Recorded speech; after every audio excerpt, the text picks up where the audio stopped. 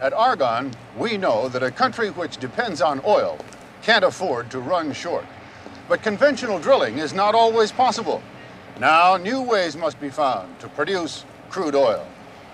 Here at our multi-billion-dollar refinery in Fairbanks, we're extracting over 2.5 billion barrels of crude oil each day from teenagers' faces.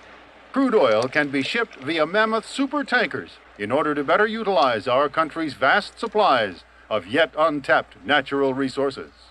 And here in Milan, Italy, an affiliate of Argon has developed a way to reclaim oil from the discarded combs of local residents, enough to fill an 1,100-foot tanker and save 60,000 gallons of valuable energy.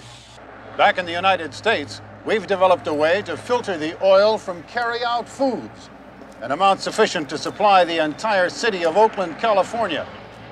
And for the future, the promise of capturing over 40 trillion cubic feet of natural gas has brought us to Beaumont, Texas, and this unique recycling method. At Argon, we're working to keep your money.